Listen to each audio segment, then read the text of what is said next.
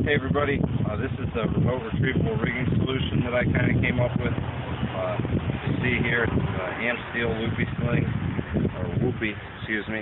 This is a rigging ring available from Tree Stuff, rated to about 25,000 pounds. That's girthed onto a small locking Brummel die. This is 3/8 inch amp steel. It's rated to 17,000 pounds.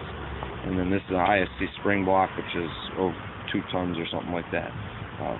So more than enough. Right, as you can see, I've set this up much like a ring and ring friction saver, assuming this is the small ring and this is the big ring. I throw a beaner on here to keep the throw ball from passing through there, and the ring is threaded onto the other end of the throw line. Once you've selected your whoopie length, in this case I'm going to keep it as short as it's able to be. Might kind of re-edit that. So we're going to go ahead and pull it up. A little tricky, kind of like a ring and ring is at the beginning. Until you get it above you. Once it's above you, see it goes up pretty simply. It's important to kind of stand back because you want to separate it so it doesn't get all twisted up. Put the block and flip over, and down will come the throw ball.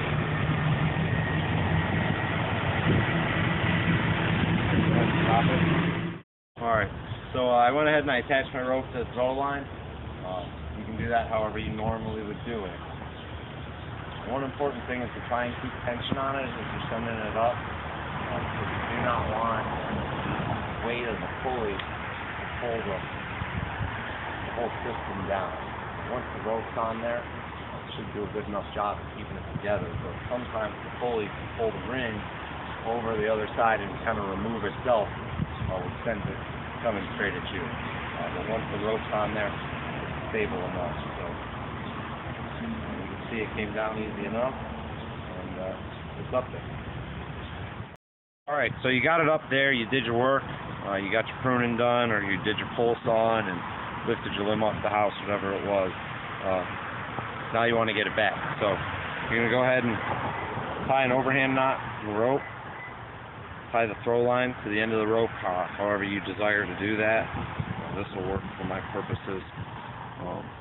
And then what I'm going to do is I'm just going to kind of put my foot on the throw line. You don't see that, but I'm just giving the throw line some tension, because once it gets over, you just don't want it to come flying at you. You look up there, the knot just hit the ring, pass through the ring, it's going to pull it down, and now I'm going to take the throw line and hold it, give it a yank, flip the whole system off, just like a ring and ring friction saver, which allows you to bring the whole thing down in a controlled fashion. There it is. We're going to do a close-up of the action of all this working. You notice I've lengthened the girth eye on the whoopie sling. That's to accommodate the larger branch. This will give you an idea of exactly how the whole system is working when it's under the tree. As I said before, you need to watch and keep tension on this, because the weight can't pull it down. So when you're working with it on the ground, you just keep tension on it. Go ahead and pull the throw line out, and then just step on it or whatnot. Okay, so we've got the rope affixed here, so we're just going to go like this, keeping that tension on there. And we're just going to start pulling the rope up like I was before. Once you get it in there,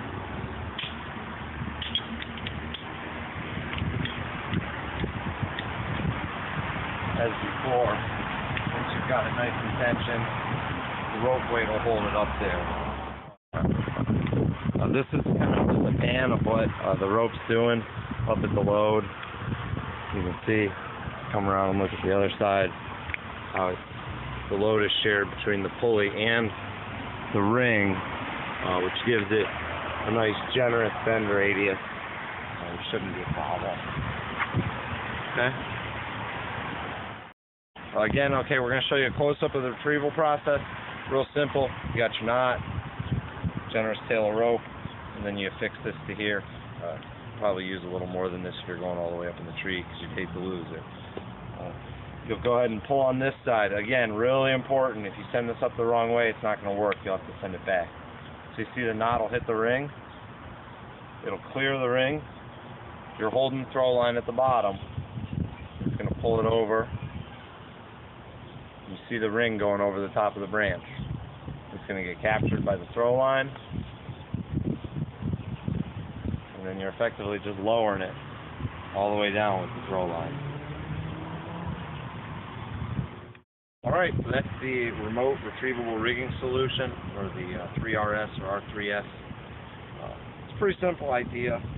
Most of you guys already have loopy sling. You don't even have to make it a loopy. You could just take a piece of 1/2-inch climbing line and tie it on there, or have it spliced with, 2 eyes, and just keep it as a set length. The biggest caveat that I can think of is watching it try to remove itself at the beginning by taking the weight off. You really need to make sure you keep that throw line tight, or it can come down at you pretty quickly. That could probably be remedied by using a smaller pulley, but I kind of like the full-size pulley and the bend radius as well as the strength. So I really like it. We used it today.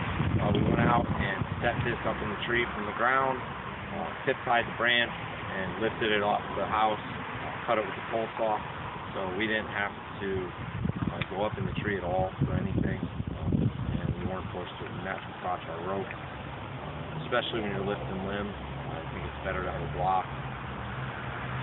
It's a really nice system. I hope you guys like it. Thanks for watching, and if you have any questions, let me know. A big shout out to my wonderful camera lady Meg, who's going to turn around and let us see her.